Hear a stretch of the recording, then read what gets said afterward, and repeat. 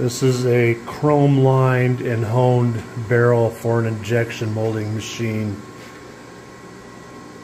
and the inner diameter is perfect, but the outer diameter has heavy and thin areas, as you can tell, where it's cut and then not cut.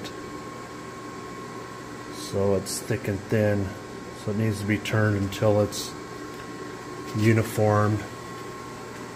And I need to make a complete cut from end to end, and there was no way to mount a dog on here without me having to interrupt that cut, so I made a very shallow taper to wedge in there, and then I also chamfered the tube to match the taper. This is made of 4140. This is just mild or medium steel.